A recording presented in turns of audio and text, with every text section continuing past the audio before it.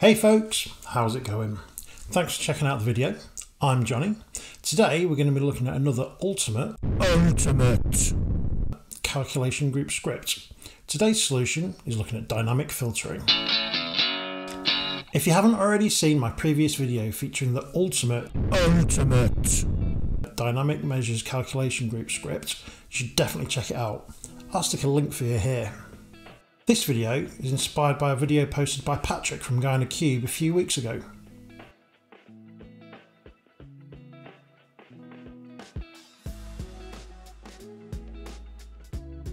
If you haven't seen that yet, you definitely should do. I'll put a link in the comments. The scenario demonstrated by Patrick was the ability to dynamically filter a measure using a slicer to select the filtering value. Let's take a quick look at Patrick's solution. Firstly, I just wanted to show you my data set. It's a very basic and very small sample data set, showing 4 different fruits and then 3 columns with various values. Those values are just arbitrary values for demonstration purposes, they don't really mean anything.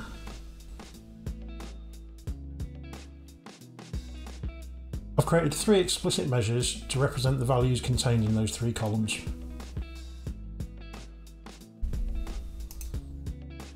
For Patrick's solution, he created this disconnected table containing the value he wanted to filter by, a label for each value and a sort order.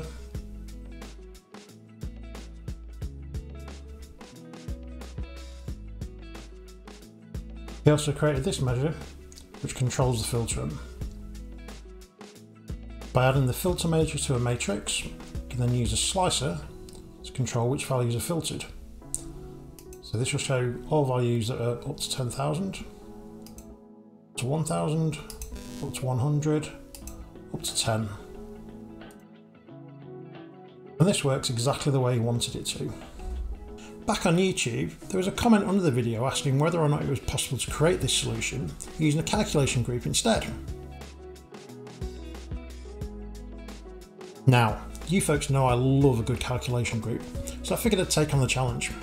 And of course, if it's possible to create a solution with a calculation group, it's also possible to create a tabulated script to be able to create the calculation group. So that's exactly what I did. First, let's take a look at the script. So I'm in Tabular Editor now, and the first thing the script needs to do is set a few variables.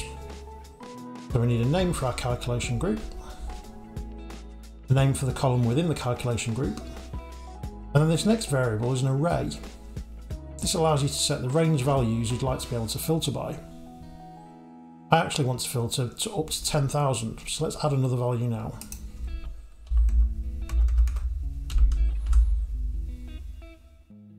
And if I run the script, you'll see my calculation group's created over here.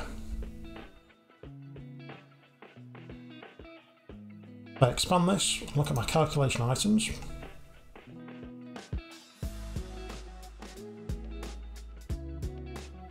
You can see here the DAX that's being created.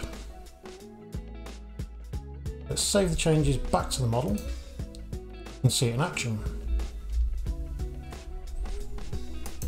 So my slicer on the left hand side here, you can see it's using the filter value from my calculation group.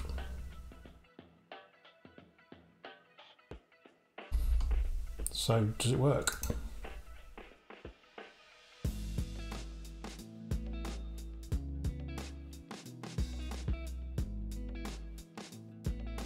Sure does. What I can even do, change which values in my matrix. So I'm filtering by value 1 at the minute. Add value 2 instead.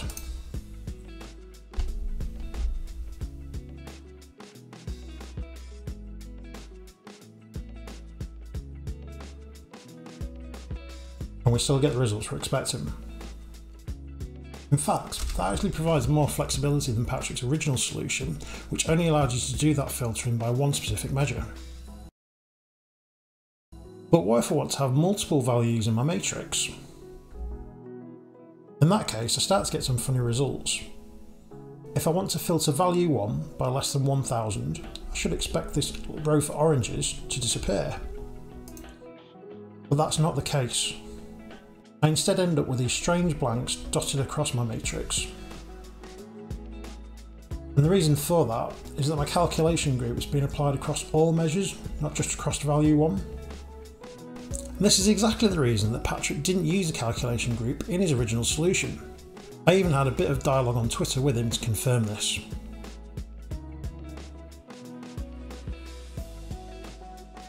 But it got me thinking, is there something I could do to not only dynamically control the value of the filter, but also which measure the filter's been applied to? And here is where my ultimate calculation group for dynamic value filtering comes into play.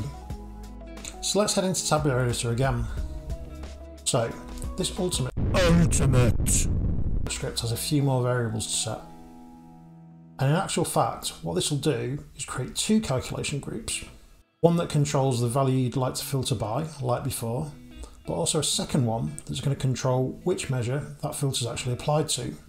As before, we need to set variables so that we have a name for the calculation groups as well as a name for the column that's going to appear in there. And this calculation group also utilises a measure that helps you apply the filtering to your visual.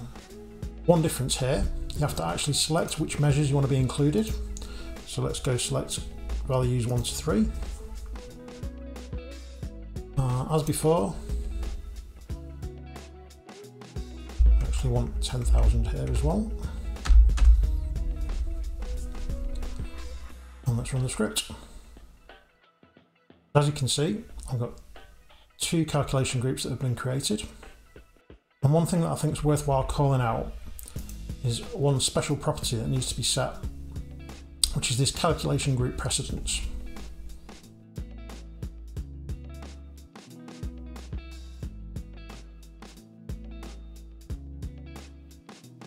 Now the calculation group which controls which measure the filter has been applied to is set to 0.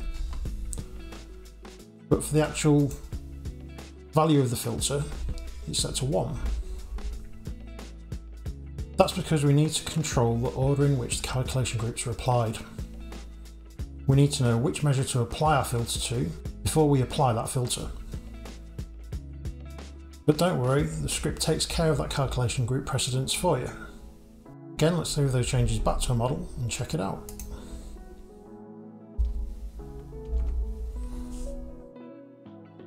One important difference with this technique. On our matrix, in the filter pane, we need to apply this filter selection measure and set it to is not blank.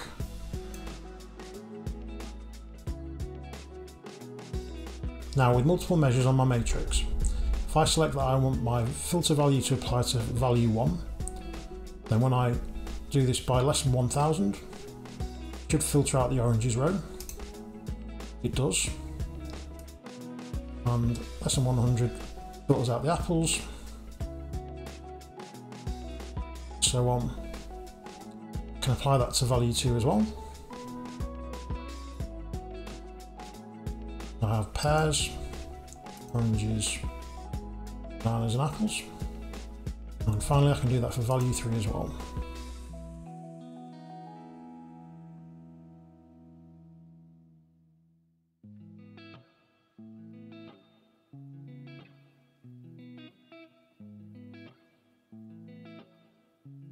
Now that's bananas.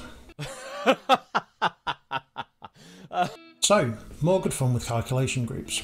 This might be a bit of a niche use case, but it's still good to rise to the challenge and get a bit creative to create a solution. As always, I'll make both versions of that script available on my GitHub page, and I'll put a link in the description as well. And let me know what you think. Can you see yourself using this technique? I hope that's been useful, and maybe you can come up with a use for my ultimate. There it is again. Maybe you can come up with a use for my this calculation group script. As always, if you've got any questions or feedback, don't be afraid to head into that comment section below. If you have enjoyed the video, please do give it a thumbs up. And if you're interested in following along for more content about Power BI, please do subscribe to the channel. Thanks once again for watching, and I'll see you next time.